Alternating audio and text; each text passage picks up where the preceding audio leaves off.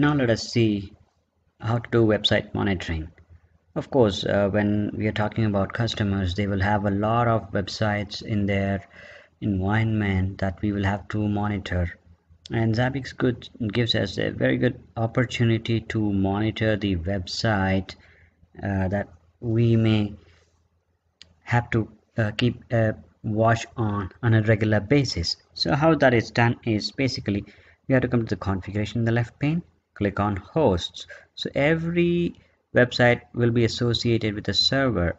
So for example, I am hosting a website called google.com on the zabbix server. For example, I'm just clicking on the web part here, and here when I'm landing into the web scenario section, I had to create a web scenario. So let's create a web scenario in the top right corner. Let me give this a name as google.com, and then I'm gonna select the option under application as web check, because that's the way we have to do the web check. So it's just gonna ping the URL that you're gonna give. In the first tab, there is no other information that we have to put.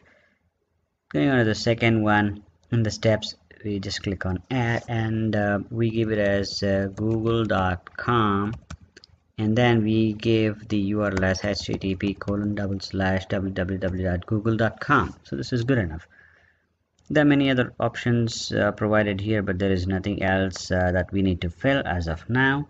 The timeout is 15 seconds that we give. Basically, Google would not go down for instance, but if we talk about any other company websites that we are monitoring, 15 seconds is a good period to understand whether the URL is going down or not. It could be our internal HR portal, or it could be some referral portal or attendance, any such website. There will be a lot of websites within the company that we can monitor using this. So let's click on add, and then going to the third tab is the authentication. By default it is none, because we don't have to give any such credentials or any other authentication methodology for the website to launch. If there is anything as such, then we can give some SSL certificates or key and password, or if we are using some basic HTTP authentication or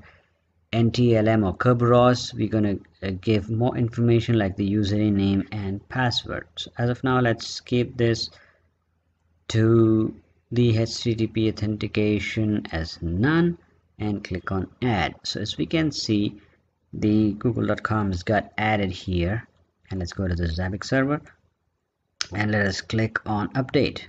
So how do we view this? Basically, we'll have to go to monitoring, latest data, let us go to zabbix server, and yeah, right, so that is under web check, so I just put it here. So now let us click on apply. We can see that google.com has been added. So let's wait for some time for it to parse the data. It goes and does some basic checks. So let us give it a minute or so that google.com is pinged and checked for the speed, and then basically the response code should be 200. So let's just wait momentarily. We can add as many websites that is needed to be monitored, and simultaneously we can get the result of all of the websites. I'm just clicking apply multiple times. Yeah, there we go. We get the download speed of our website google.com as 138.03 kbps. So this is not the speed of google.com as such. If you put any website as such, it will go and start getting the speed at which the website is getting downloaded. So the lighter the website, where it doesn't have many things to load, then it can get downloaded much lower bandwidth, and it'll take less capacity to load and get the result back. But if it is loaded with a lot of content, and then JavaScripts, and then pictures, and then videos, then it takes a lot of time for it to load. Very good example could be the Facebook front page. Once we log in, then it has a lot of content that it loads, so it takes a lot of time. Or probably a news website wherein it has a lot of links and then content and then pictures and then videos. It takes a lot of time, so accordingly we have to set the timeout for the website based on its content. We cannot just go with the generic scenarios. More in the next. Cheers.